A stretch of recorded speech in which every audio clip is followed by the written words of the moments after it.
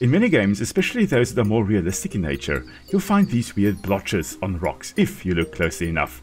What on earth are they? Well, these are lichens, also sometimes pronounced lichens, which consist of more than just one species of organism living together. These lichens consist of a fungus and then either cyanobacteria, also called blue-green algae, or algae outright. Now, the fungus provides a nice growing structure. In the case of the crustose lichen here, it provides a nice flat body for the lichen, whereas the algae or the cyanobacteria will be photosynthesizing and will provide sugars to the fungal component of the lichen. And this is just absolutely amazing. Now, these lichens can, in some cases, grow quite quickly. In other cases, they grow very slowly. But not all lichens look like this. You also have foliose lichen, like that one over there.